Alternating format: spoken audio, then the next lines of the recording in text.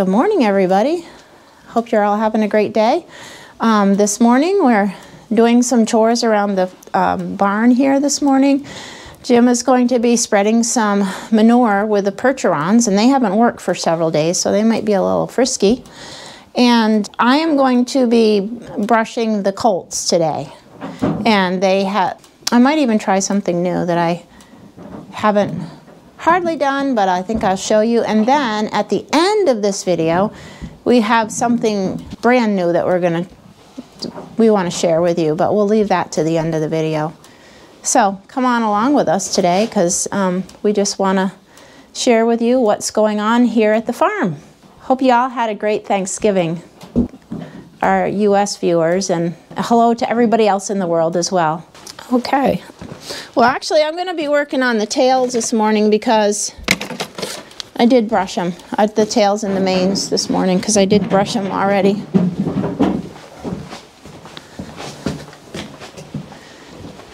And we have them in Lady and Bill's stalls this morning because they're out getting a day off outside. Dookie.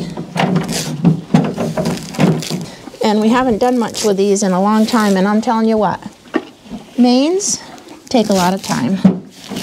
And if you did it every day, it would be awesome. It would be a lot better, but there's still a lot of maintenance. A lot of maintenance to manes. I put some baby oil in here to help things along. Okay, I'm going to try something new. I've hardly done it, but I did do it the other day. I just decided I was going to try to pick up Duke's foot.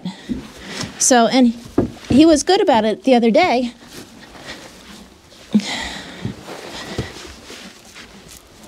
Duke, pick up your foot. Duke, Duke, Duke. Duke.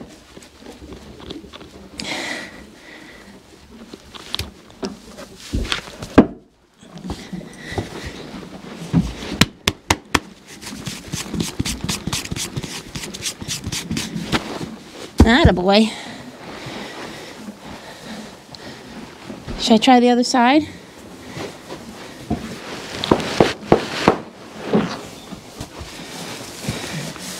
Duke, let me have your foot, hon. Attaboy.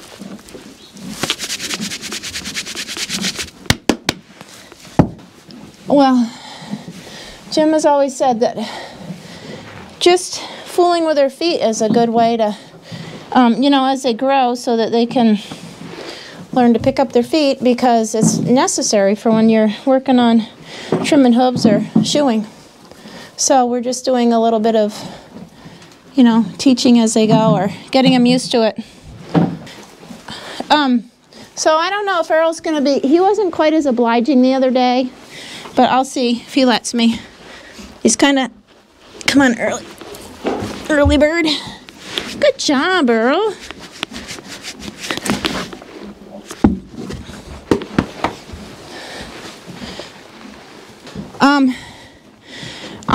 I'm not going to try the hind feet. I just am getting used to doing this myself, and actually the fact that I'm actually doing this is shows how much I'm learning and getting used to being around, actually working on the horses. Even though I've been around horses all this time, there was lots of periods of time when I wasn't out here every day. So I'm just getting more and more used to the horses, and these horses are so docile and easy to work with that I feel comfortable doing it. I just, on a whim the other day, Jim wasn't even here, just decided to try picking up their feet. Just wanted to see what they would do, and they did let me. Okay, Earl. Earl hardly has anything to hang on to there.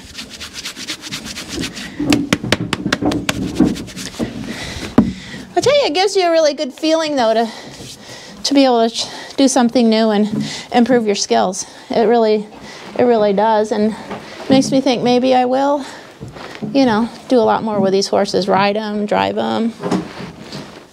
If I feel comfortable with them, I will. And I think one of the big things, years ago, I used to be a lot more afraid of horses, and I'm just not, all of a sudden, I'm just not so afraid of them anymore. And that's so important, not to be afraid of them. So, One of the things I think is just having proper footwear and not worrying about horses stepping on your feet and stuff like that. All right, I mean, I got proper footwear and then Bill stepped on my foot and it didn't bother. And it may bother, but it's just one of those things that you have to be willing to live with. If you get hurt, you got to be willing to be, it might happen. It's just part of life. It's just like having a husband who's a logger. I'm rambling, and people aren't going to like that. So, but having a husband who's a logger, I'm not going to change the fact that he does a very, very dangerous occupation. I just have to accept that fact and live with the possible consequences and enjoy every day. So that's what I do. And that's what he does. He's doing what he loves, so. Well, I'll tell you, I'm loving this new opening we have. It's amazing how one thing leads to another, but this barn just looks like so much better than it used to. Yes, it's like, might look really yucky to a lot of you people, but this that Jim put in here is so usable, this cement that we put in there. How are you liking it? I love it, and I know I should have done it differently, and a lot of people have commented on how I should have done it, and I actually even said that's probably what I should have done earlier in the video. But I mean, in the video when we did this, I should have made a full wall here and started again instead of having a slope like it did. But I still feel it will probably hold out for quite some time. And yes, I love it. I can come in here and spin the skid steer, scoop it up, and take it right outside, and it's working great. This door, I just love this door. And I don't know, it's just like the barn is so much more solid looking and enjoyable to look out this way. Yeah. For one thing, but it's also extremely much more useful. I take hay out this entrance now, and it's much nicer. Yeah, it's really nice. So let's go talk about mains and foretops. Dun dun dun dun.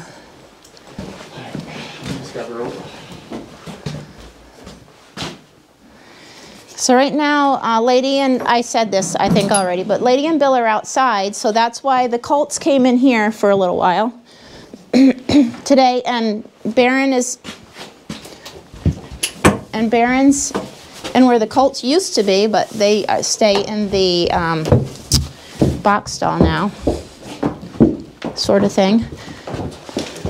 But what are we doing today?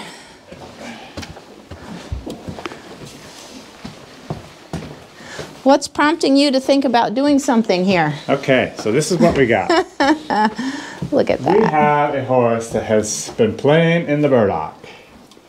And look at all that burdock in his foretop. Now, I've said this for some time now, and I'm going to do it now. This foretop has got to go. I dislike foretops. I don't like that hair all over their face. I like to see their whole head, and as you can see, I bet half of you people didn't even realize it. Stuck on his rope here. Come here. Come here. Come here. What's Baron has a nice. Get my rope cut here. Just a second.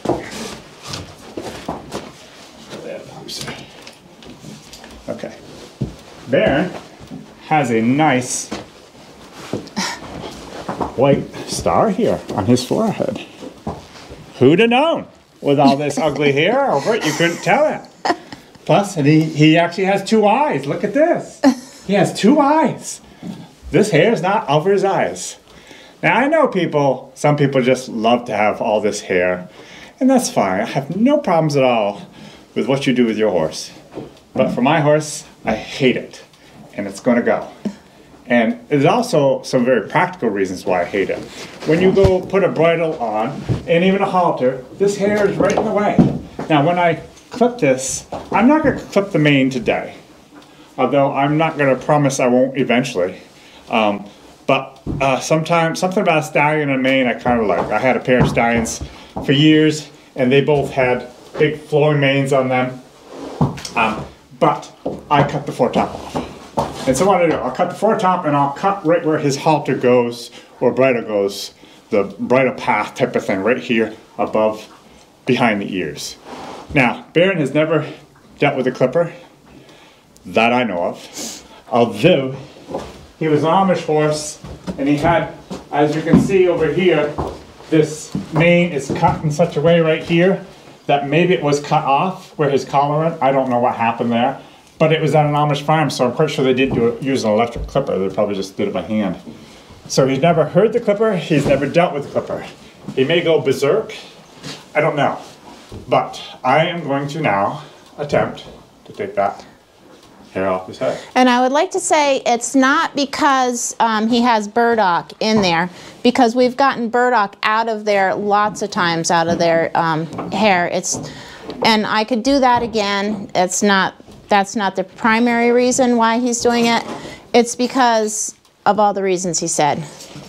And it's just it's just a good time because of that too, but that's not why. But it's also preference, you know, that's what I prefer. Yeah. So. And I have to tell you that, especially me and the girls over the years, there was a couple times, and I can remember it was Lady that this happened. Jim we complained and said, no, don't cut her foretop. And or her mane. Or her mane, yeah. It was her mane you missed. It could be. Oh yeah, it was. Okay. Because it was always on one side nicely, so the one side you couldn't tell there was no mane. And okay. Well, maybe that was what it was then. So what happened is he cut it, and it was like almost a week later I finally realized that he cut it. Partially because she wasn't in the barn anywhere near so much as she is now. Yeah. But also partially because on the one side of her neck, you couldn't even tell it wasn't roached because it was always kind of perfectly on one side, and the other side had the mane. Yeah. So anyways, when I go to approach a horse with clippers for the first time, I'm very cautious. You never know what they're going to do. And so what I'll do is I'll kind of, to start with, before I even turn it on, I would bring it up here, kind of rub it on them like this type of thing, just so they kind of get used to that, just so they know it's not going to kill them. And also, when I go to turn it on, I will turn it on a distance from them. And then I shut it right back off again.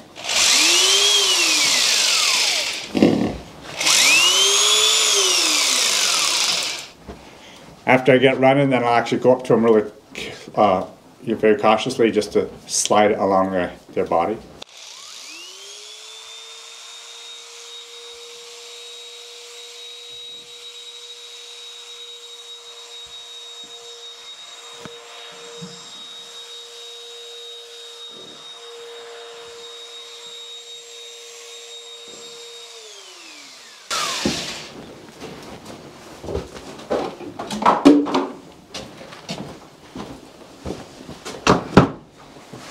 This is where I've been clipping all my horses for quite a few years now. It works pretty good.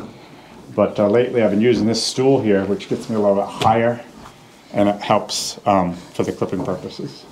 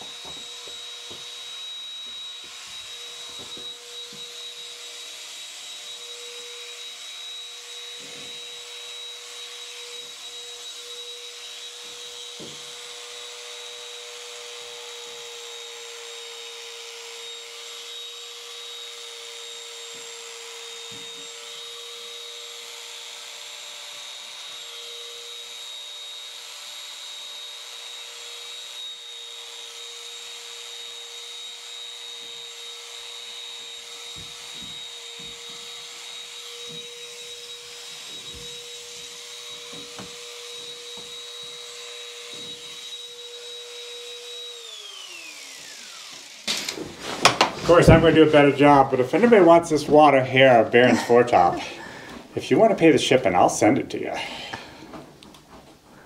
Think anybody will? Yes. Are you kidding me? Burdock and all. Yeah, we're not doing anything to it. Okay, I'm going to It's beautiful.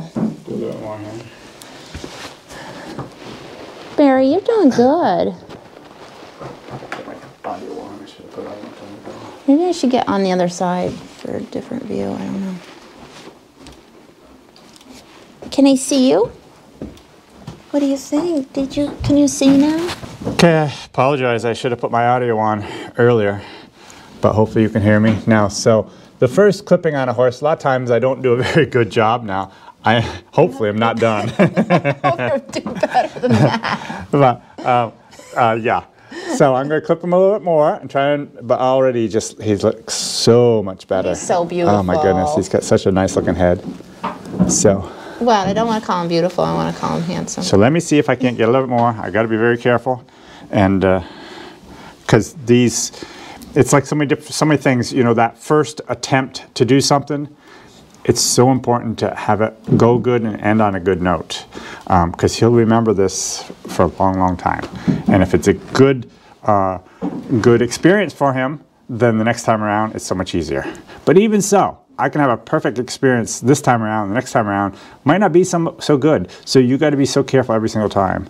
Unfortunately, my clippers are very dull, so that's not going to help matters. But I think I can get this little bit done.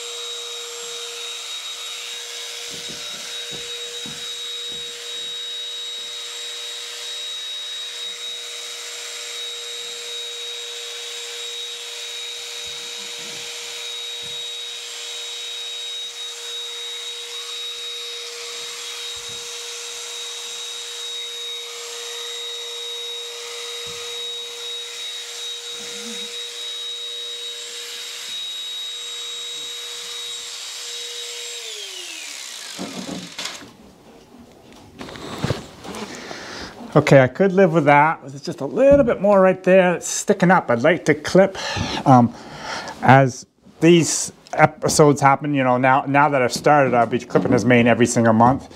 And over time, he'll get completely comfortable with it, so he'll come right up to me. Right now, he keeps backing up a little bit, so I have to stretch and stretch. I can't really reach him very good to do a good job.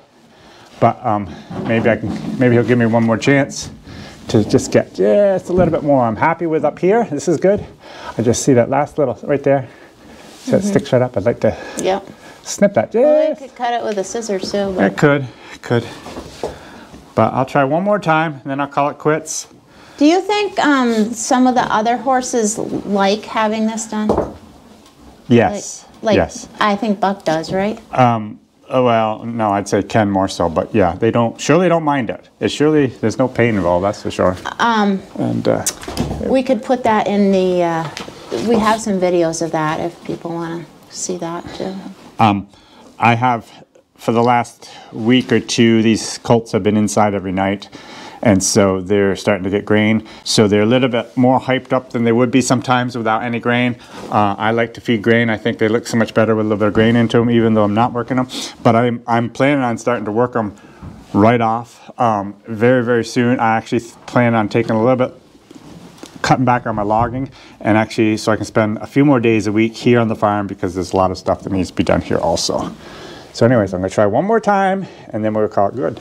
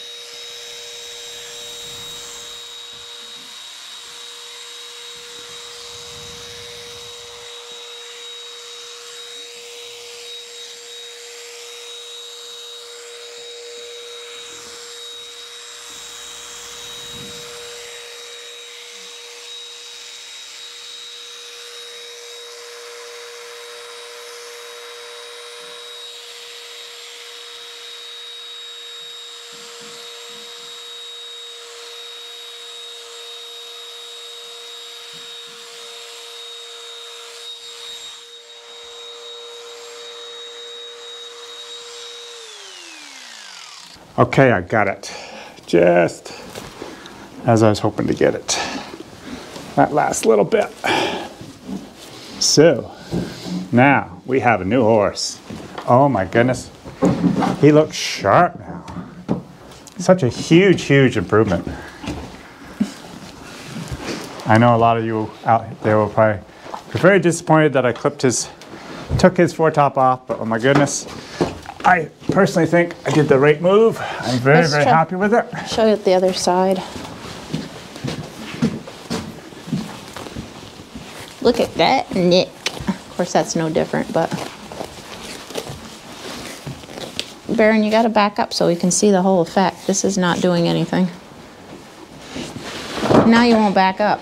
It's nothing I got to do sometime. I got to take this wall out.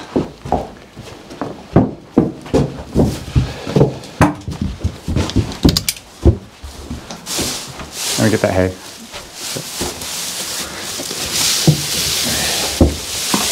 I still have to take my wall out here for him, but yeah, I'm very pleased.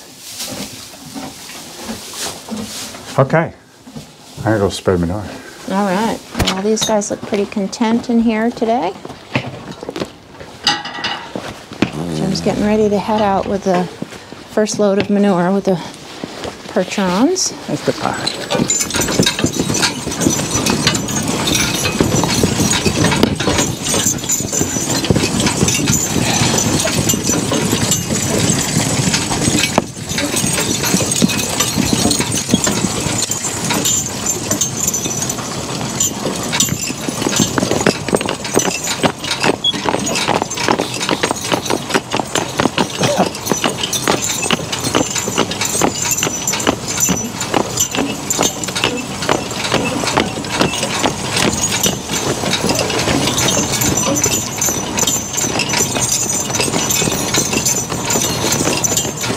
I just did want to remind everybody that we have playlists below. If you look at the description below this video, you'll see all the playlists we have. We have playlists on horse care, on all different things, family life, harnesses and equipment, things like that. So if you're new to the channel, you can go there and things are kind of more clumped together by subject, and there's lots of videos. So just wanted to let you know that. And also there's still more calendars, so you still got time before Christmas if you want to give those for gifts. They make good gifts. A lot of people have everything, but a calendar is something that you need new every year. So anyways, thanks for coming along. We hope you enjoyed the video today.